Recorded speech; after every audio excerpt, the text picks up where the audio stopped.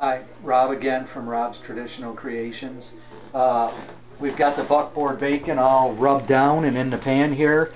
I've got it flattened out, a little bit of saran wrap on top, just because I'm going to put this pan in here and I'm going to get some weight on here, maybe a brick or two, and that'll keep it pressed down, and we'll just rotate these pieces out on a daily basis for 12 to 14 days, and then when we get back to you, we'll show you how to smoke it and slice it and cook it.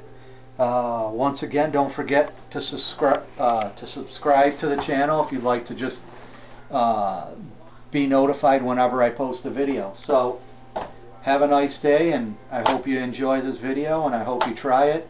This stuff does come out good, and it's a lot more economical than a regular slab of bacon. Thanks. Have a nice day.